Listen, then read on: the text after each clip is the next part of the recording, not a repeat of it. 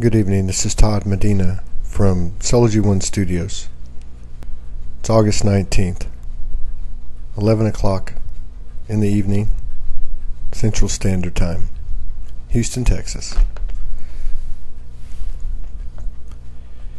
Sometimes we are forced into an isolation by the universe, and that doesn't just mean that we're alone physically, because you can be standing right next to one or more people and be alone. And that's not such a bad thing, because when you're isolated by the universe, and in many cases left, on your own, with nowhere else to go, but in your deepest thoughts, we find out a lot about ourselves. And this is where we can recall soul memories. One of the reasons I'm coming out and talking about my personal experiences is because over the last 4 years since I started Soulogy, there have been many, many people that have told me their own stories. I can think of a lady that told me that at 3 years old, the angel Gabriel was across the street from her house in a field and played music for her for 3 straight days. And he has continued to stay in her life. I can look at my own situation where on May the 30th, 2011 at 1:11 in the morning, I looked up in the trees and there was a brilliant light, and then I saw the face of what I knew was Jesus. And not the Jesus from the Bible, maybe the Jesus referenced in the Bible, but I would say this was more like my cosmic father. And on that night, he told me to get ready, because my world was about to turn upside down, and it did the next day. 6 weeks later, I left my house with 2 suitcases, a briefcase, and a box of mementos. My family was gone. I had no money. I had no job. I had no car. I had no home. But when I walked out of my house, I believed that I was the most blessed person that ever lived. And I still believe that today. And I say that from the center of my own universe, as each one of us is the center of our own universe.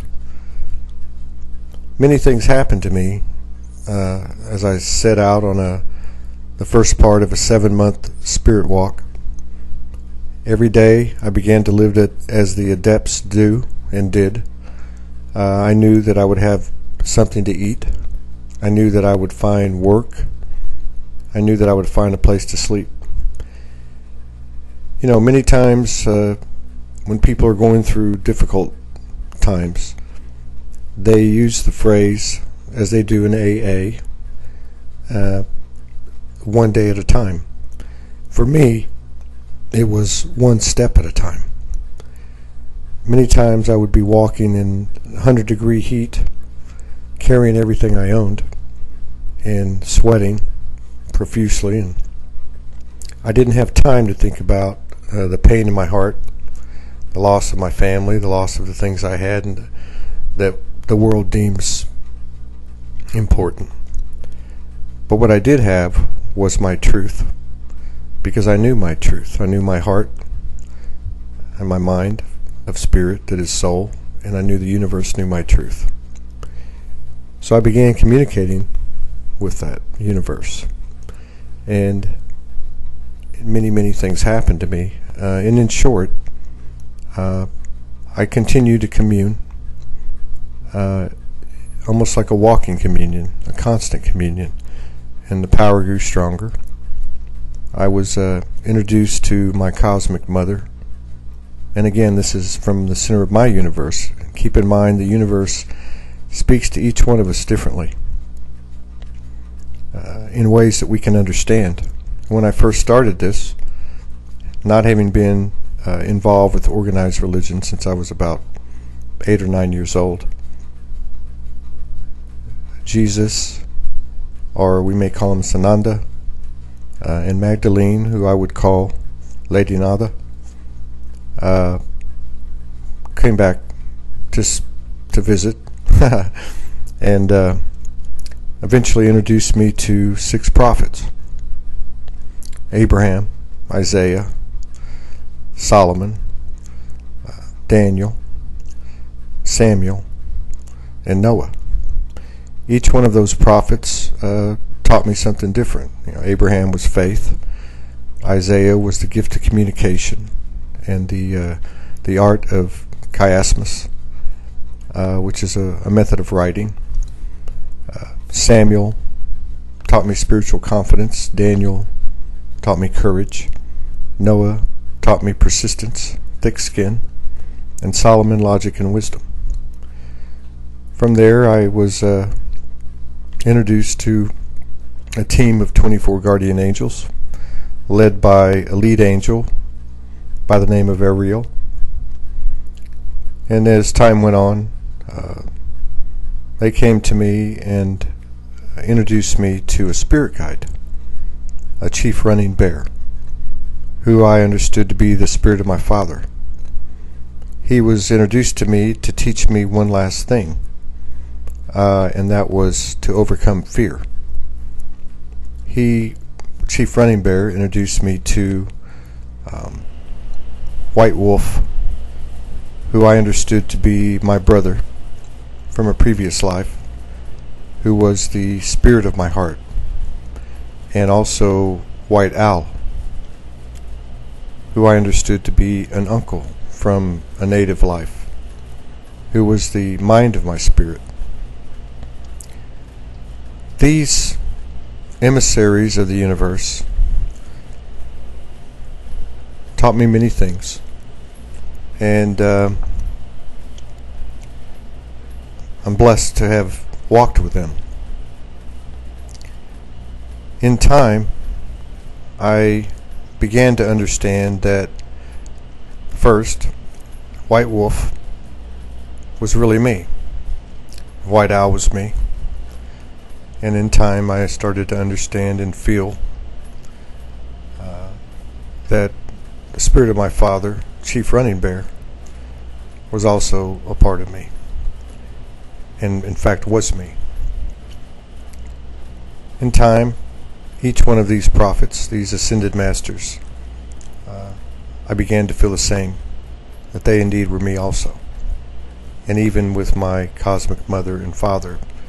Now, it's a little bit hard to understand, but because the communications that I receive, and I believe most people receive, this may not include channelers and that type of thing, or mediums, but they speak in a language that's not a human language. It's the language of the intuitive. It comes in impressions and images,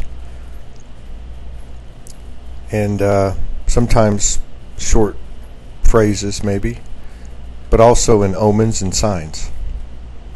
For example, I've had many experiences with animals, wild animals, snakes, red-tailed hawks, and other animals. You know, the universe speaks to each one of us, but if we walk through life only seeing only seeing the physical world and not acknowledging the spiritual and its little nuances, then we obviously aren't going to see it. I've learned to see it, and I know many people have. The reason I've come out with this is because I believe that it's important for people to start talking about these experiences they've had and still have today. And the more people that begin to do this, the more people that begin to accept that they indeed are eternal and divine, the more people will have the courage to step forward. And as that happens, I believe there is a collective consciousness that will be raised, and I think it's already happening. It's not just happening with individual souls, it's happening with groups of people, it's happening to Mother Earth, it's happening to this solar system. We live in a dynamic time. People can call it the apocalypse, I think that if you look at the books of the 5 major religions, they all lead to this point. Science leads to this point. The stars lead to this point.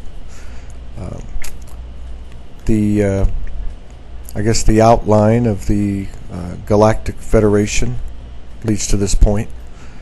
And really, these are all elements of the universe that are one and the same. The story can be told a zillion different ways, but at the end of the day, they're all the same. And I've seen miracle after miracle for 4 straight years, literally every day. And those miracles are driven by faith. Not faith the noun, but faith the transitive verb, to trust and believe. I've seen it heal the tragedies and catastrophes that my family has endured. I've seen these people heal. I've seen people in the next circle outside of my family, extended family, begin to heal. And I've seen many people with the power of the internet, through Soulogy and through relationships on the internet, which I do believe is a powerful force that brings the physical meshed with the spiritual, where the invisible energy that we all carry, the true power that we are, the true essence of what we are, communicates to people who are not standing right next to each other. I've had many powerful experiences with people around the world where they felt my presence and I felt theirs. I've had the grace of synchronicity, again, signs and omens, where they're not just animals giving me a sign or an omen, but people, at first it may seem a coincidence, but that to contact you at the right moment, giving you the right information that you need at that time, and vice versa. This is real.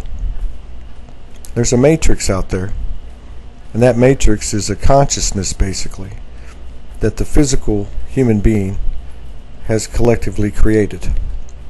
It's an illusion.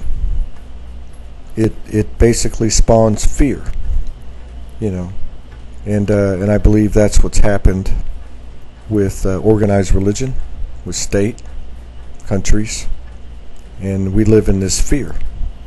And how do we overcome that fear? We overcome that fear by having faith in the perfect order of the universe. There is a higher power.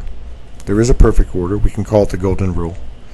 And we are essentially the children of this universe. So we are therefore the same thing as this universe. We are made of the same thing. And that God's substance, that universal substance, is in each and every one of us. And what happens when you start to communicate with the universe is you start to grow in faith. And as your faith grows stronger, your power grows stronger, your peace grows stronger, and your freedom as a soul grows stronger.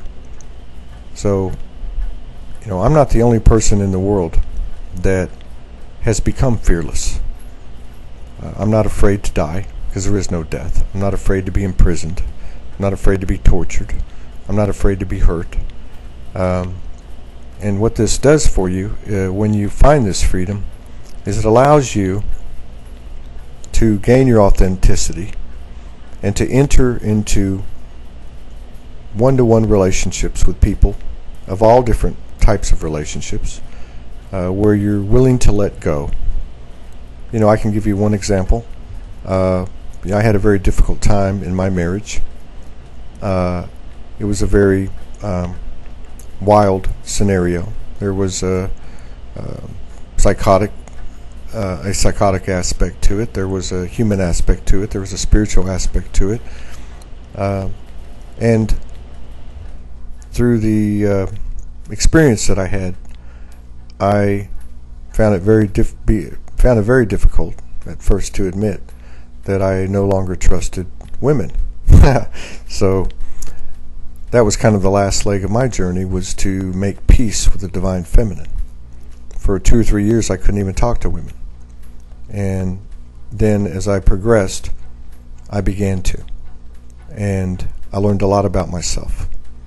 And with each relation, with each communication, with each experience, whether it be with the same person or a new one, as time went on, as I like to say, as we collided, my honesty grew, my love grew, my openness grew, my authenticity grew. And I saw it also happen on the other side. If you give of yourself openly and freely, then and it's mutual, it does come back. It is reciprocated. So to close this part of the show out, I would just like to reiterate that the universe is real. We are real. All the histories are real.